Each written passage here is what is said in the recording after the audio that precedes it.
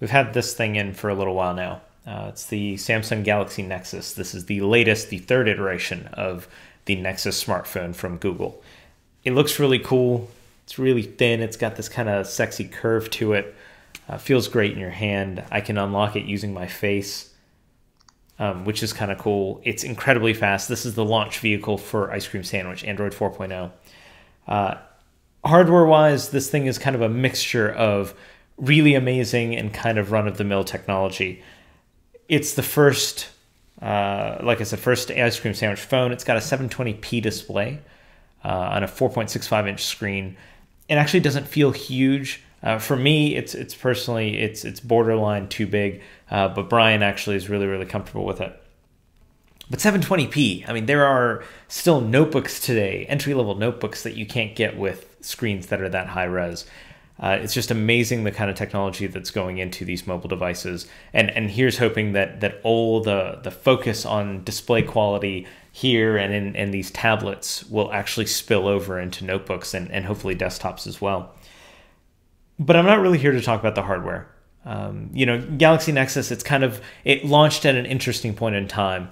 It was too soon for Google to pick the true next generation platform, for Google to pick Qualcomm's Crate, Snapdragon S4. That'll be out here. You know, we've already seen it demonstrated in devices. We'll probably see it shipping sometime in Q2 of this year. Rather than go an entirely another year without, you know, having a Nexus device, I can understand Google's desire to launch early. Then there are all these rumors that Google and NVIDIA really didn't do so well after Tegra 2 and the Honeycomb launch. And that would explain why Galaxy Nexus launched with a TI OMAP 4460 rather than a Tegra 3. Although from a performance standpoint, I do believe that was a bit of a mistake, and I'll get to this shortly. But what I'm here to talk about isn't actually this platform. I want to talk about Android in general. And I'd like to talk about the mobile landscape. You know, I think I've seen a lot of commentary about how Ice Cream Sandwich, Android 4.0, is either the best version of Android and the one that fixes all of the problems, or I've seen it referred to as kind of lackluster, still not good enough. And I think I finally understand why there's so much debate and why there's so much dissent here when it comes to really how good is this platform. To understand that, I really had to look at all of the players in the space and try and get a good feel for their motivations. You see, if you look at Microsoft or Apple, these are traditional PC companies. When I say PC, I don't mean something that runs Windows. I mean just a personal computer. From their perspective, they've been selling notebooks and desktops for quite a while. And even if you look at Apple, that business is growing for them. They're doing a great job there. As such, their mobile strategy can be a bit different.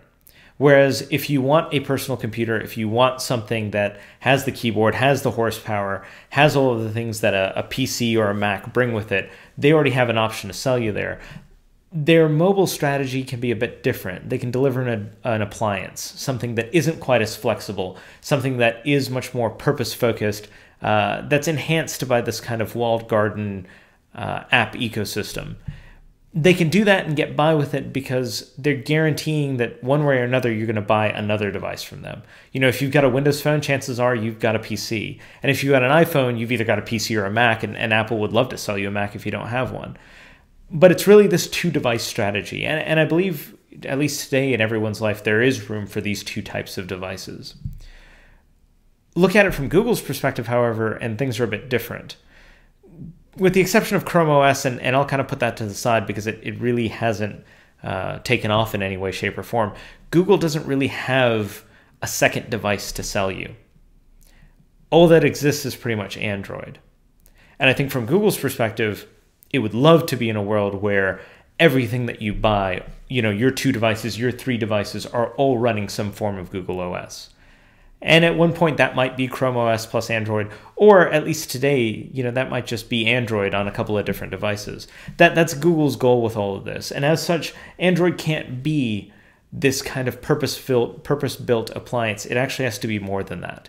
It has to give you some of what you can get on a PC. It has to give you some of what you can get on a Mac. It has to give you some of that additional flexibility, that more compute-like platform. And I think that's the fundamental difference between Android and iOS, or even Android and Windows Phone. Apple and Microsoft will sell you an appliance that's a smartphone. There's some additional flexibility there, but that's it. Google is effectively building a platform here that can be your only computing device. And if you look at kind of the future, the next 3 years for sure, but you know, looking in the 5 to 7 year range, we're getting to the point where, you know, Atom, for example, that's the thing that was powering netbooks just a couple of years ago, and that's a platform that offers the processing power of notebooks from, I don't know, 7 or 8 years ago. And you're going to be able to get that kind of performance in a phone. And when you look at Crate, you're going to have better than that kind of performance in a phone. And then you take Moore's Law and you kind of iterate a couple years. And now you're looking at a situation where you have a smartphone that has the power of your laptop from 4 years ago. Keep iterating out a little further and keep exploiting Moore's Law, and you now have a platform that could potentially be good enough for the majority of the mainstream PC users out there. And if you ask Intel, you ask NVIDIA, particularly NVIDIA, they'll tell you that they envision a world where mainstream computing is now done on the smartphone, where your display, you know, you don't give up a massive display, but you connect to it via Wi-Fi Direct or Wi-Fi display. And you've got a Bluetooth or some other form of wireless keyboard and some other form of wireless mouse. And that's your desktop PC. Your mainstream, your like $399 desktop PC, that's what that is now. And when you're on the go, you don't really need a notebook. You just take it with you. And maybe you go to your office where you also have a Wi-Fi Direct display and a wireless keyboard and mouse. Or maybe you get to a hotel room where, again, those things are also there provided for you. And maybe you have some sort of a dock. But either way, that's the kind of vision that these folks have. And again, if you're in Microsoft's camp or if you're in Apple's camp, if that's the future of the world, it's not a big issue because you're in all of those places already. It's just a matter of what form factor is the device that you're selling. But if you're in Google's shoes, you need this platform to kind of service all. And that's really what we see with Android. You know, I was very impressed that Google took a risk when we first saw Holo. That was the UI, the theme behind Honeycomb. It was different, you know, it kind of fit with the whole robot in your device theme of Android. But I initially wrote it off as an experiment, as something that Google wouldn't continue, because it's just different. It's weird. It's not like iOS. And when I first saw Ice Cream Sandwich and Google just repeated the same thing and tweaked it and refined it, I was actually kind of impressed. Not just because I think the theme is perfect. I don't think it's perfect, but it gets the job done. It's well executed, but better than ever, it's actually an indication that Google's committed to a UI. It's committed to a theme, and it's going to innovate from here on forward. I think ultimately the people who are disappointed in Ice Cream Sandwich are the folks who wanted it to be iOS but by Google, or a more open version of iOS. And that's not what this is. As I just mentioned, Google has a completely different strategy here. They need to build one OS that can scale, presumably from anything from the smartphone all the way to eventually the desktop. And that's what Android is. It's more of a computing environment. It's more of a computing platform. You don't get centralized settings like you do in iOS. You get per app settings, and you also have kind of an overall system settings panel.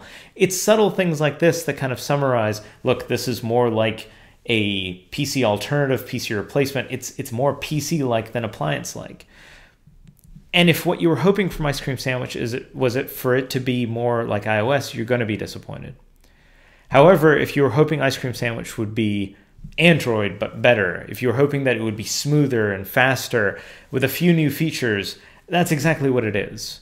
You know, one of the biggest issues with Android, you know, since its inception has been the lack of GPU accelerated drawing throughout the OS. Particularly in Android 2.x, almost everything that was drawn to the screen was done in software on the CPU. The migration to Honeycomb saw a lot of those Skia libraries, which are all CPU accelerated. We saw a movement from them to Opengl ES-based drawing, which leverages the GPU inside the SoC. Again, we weren't at full GPU acceleration in Honeycomb, but with Ice Cream Sandwich, we bring all of the beauty of GPU acceleration that was in Honeycomb, plus additional GPU acceleration. So now we're almost entirely going through Opengl ES drawing, almost entirely accelerated on the GPU on the SoC, and it's just a lot faster. The overall experience is incredibly smooth. And if you look here, you know, if you turn on debug mode with Honeycomb, with the browser in ICS, you can actually toggle on or off OpenGL ES rendering. So what you see here is OpenGL ES rendering turned off, and this is the performance you can actually expect to get under Gingerbread. Now, a lot of the Gingerbread providers or phone vendors, they backported a lot of the Honeycomb stuff into Gingerbread, so you did get smoother experience in this. But if you're running vanilla Gingerbread, this is what you'd get. And now if you turn it on, if you turn OpenGL ES Acceleration on, you can see everything is smooth. It's iOS smooth. If that was your biggest complaint about Android, that's effectively fixed. You still have to kind of wait for the third-party guys to take advantage of this. There is an actual setting. There are actually a number of great developer options here in Ice Cream Sandwich. But you can force everything to use the OpenGL ES render path. We've seen some applications that just won't work if you do that. The majority of them do. Those that don't, they're kind of just a recompile and some additional testing away from working perfectly.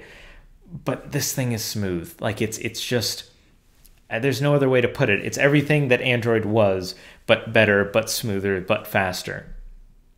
There are some other additions, things that if you've had a Honeycomb device, if you've had a Honeycomb tablet, have now been backported to the smartphone experience as well. You now have a dedicated task switcher.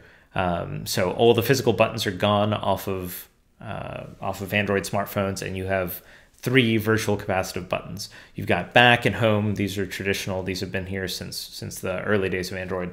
And now you have a task switcher button. So this takes the place of, kind of holding down home to bring up recently used apps. But now you just tap this thing, and what you get is a list of your recently used apps. You can quickly switch between them. You can actually quit apps from here. If you kind of swipe any of them off of the screen, they're gone, they're loaded out of memory. And it's cleaner, it's nicer. I'd argue it's actually not as fast as, holding down the home button to bring up recently used apps, but it definitely looks nicer. And the fact that you can quit apps from here and free up memory for example, if you have a misbehaving app, that's kind of neat. So there's that's been kind of ported back from Honeycomb. If you look at the browser itself, huge improvements there. Performance is a big thing, but also we get tabbed browsing. We get the ability to override user agent strings. And we go into all of this in depth in the review itself, but things are just a lot better. All of the first-party apps, in fact, are just tremendously better than what they were in Gingerbread. And even compared to Honeycomb, it's just a tremendous improvement. The camera app sees a big boost here just in usability. It's a lot faster. And you're going to see me reference this a lot in the review itself. Brian goes through this as well. But everything is just smoother. The camera app has been tweaked tremendously. The UI makes a lot more sense. It's a lot cleaner. Unfortunately, camera quality on the Galaxy Nexus is kind of average. Video record quality, again, average. It's clear that Google and Samsung opted to spend a lot of money on the display here, and not so much everywhere else. It's not bad, but it's definitely not the pinnacle of what can be done given available hardware today. But overall, as an OS, this thing is it's everything we wanted Android to be. And it's a great starting point for 2012 for Google. Other than fully OpenGL ES accelerated drawing, ICS isn't really all that much about introducing new features. It's more evolutionary in terms of what it introduces to the OS. That being said, there are some kind of unique standout features. I kind of mentioned some of the stuff from a browser standpoint. Obviously, we go into more detail in the review itself. One of the big headlining features is facial recognition. So you can now actually train the device to use the front-facing camera to recognize your face, and that's how you can unlock it. Once you train it, you can actually improve the accuracy of the detection by giving examples of your face in different lighting, with or without glasses. But once you've got that, you actually get a little window at the lock screen, and you line up your face with it. And if it recognizes it, it actually works really, really quickly. It is more gimmicky than useful. Unfortunately, if you look at things like using your phone in a dark car at night, for example, it's not going to work too well. There's always a backup. You can either give it a pin or a pattern that you can use to unlock. But it is neat technology. We are probably a handful of years away from your phone just completely knowing who you are and unlocking just when it detects that you're using it. But this is definitely the first step in that direction. Now, if you look at deployment, obviously this has been one of the major issues with every iteration of Android. It takes forever for it to get pushed to other devices. Although this is TI OMAP 4460 based, next to it I have the Asus ePad Transformer Prime. And this is obviously running Tegra 3, and it's running Ice Cream Sandwich. And that is a port that was done in a matter of days, but it's been polished up over the past month here, and that's now live. Within the next month, I would expect to see more Tegra 2 based tablets get ICS as well. And I asked a number of companies why things are moving so quickly now. I still wouldn't expect everyone to get ICS, and I wouldn't expect everyone to get it right away. But it looks like things are moving quicker now because if you're a vendor that spent a lot of time backporting Honeycomb, that is familiar with that code base, familiar with what they need to do to get that running, or parts of that running on their hardware, that experience has apparently paid off considerably. And what we've seen is the companies that have done a lot of work there are the ones that are also bringing ICS to market on their devices quicker. The preference is still going to be for the latest and greatest devices to get it first. And we're still hearing about smartphones that are launching with Gingerbread, unfortunately, even in 2012. But it does look like, unlike the transition to Gingerbread, we will see more devices ship with ICS sooner than we have in the past.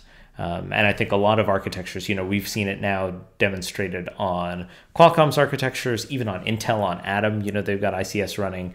And I actually wouldn't be surprised if the majority of the Atom phones that get released in the US will debut with ICS as well. And like I said, we're already watching NVIDIA deploy it on its partners' platforms. So in terms of everyone getting access to this OS, I think this is the best story that Google's been able to tell thus far. There is still that kind of lag for everyone else, but hopefully that lag is getting shorter. Overall, as a platform, as a phone, the Galaxy Nexus is kind of the phone to get today.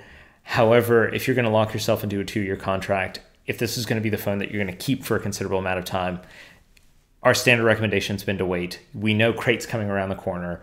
I would expect to see the first devices shipping sometime in Q2. Definitely by Q3, you should be able to, Q3 of this year, you should be able to go out and get a really, really good Crate-based phone, hopefully much, much sooner than that. And if you want a Qualcomm alternative, it looks like we'll also see in the second half of this year, we'll see Intel Atom-based phones, which should definitely be faster than anything else that's on the market today in terms of, at least in the Android space. So there are good hardware options coming up. Everyone, I think, is really standardizing or trying to standardize on these 720p displays. The other benefit you get if you wait is you'll have some 28 nanometer LTE modems out there, which will improve LTE battery life. Again, if you go Crate, you'll also be able to get the option of having an integrated LTE baseband into your SoC, which is, of course, better for battery life. And I just think those are fairly up-and-coming platforms that aren't too far away, that if you don't have to have a phone today, those are the ones to wait for. Google, you can't really fault them for wanting to launch this at the end of last year. You want to have something new every year. I totally get it. But as a consumer, if you're going to wait, if you have the ability to wait, you'll definitely appreciate what comes out as a result. Otherwise, today, the typical conclusion to any major Android launch is this is the best Android phone yet. The benefit that this has going for it right now is the Galaxy Nexus obviously ships with Ice Cream Sandwich. Much better. Much better than Gingerbread. If you haven't touched Honeycomb, it's going to feel like a revolution to you. If you have, it's just going to feel like a very tweaked version of Honeycomb in a very, very good way. We go into a lot more detail, a lot more depth on the phone. Brian does an amazing job just going through, looking at the baseband, addressing some of the issues that people brought up about that. He does a great job looking at the display. Despite the fact that this is Pentel based, you actually can't tell. It's an excellent screen. We go into all of that. We go into more detail on ICS as well in the full review at anontech.com, and I've included that in the notes here in the channel.